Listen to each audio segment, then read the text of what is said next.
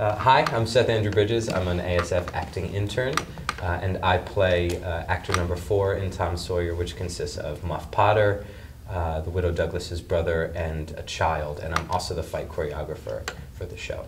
So being the fight choreographer means that I'm basically in charge of staging all of the fight scenes in any sort of type of physical or violent sequence in the show, and there are, spoiler alert, there are a couple that take place.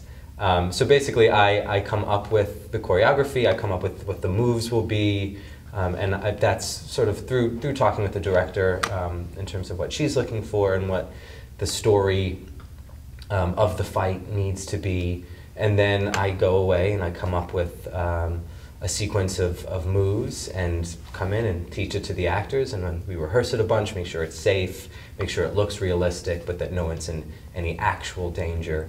And then we plug it into the show, and it should fit seamlessly into the play.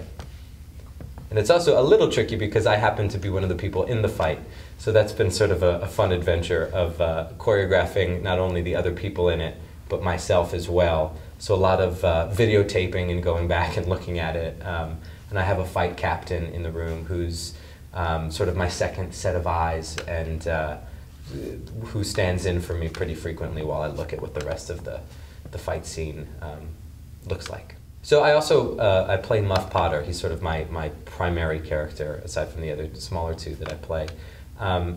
And he's sort of this odd, this interesting guy. He ends up being, on a level, the moral center of the show. He gets framed for murder and is convinced that he committed a murder.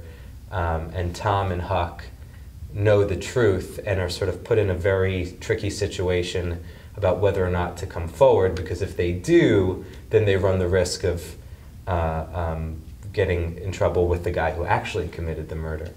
And so it puts them in a really hard situation and forces them to grow quite a bit.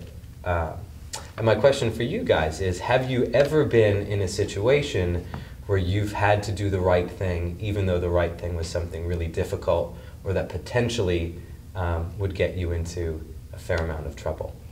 So I look forward to hearing your thoughts on that.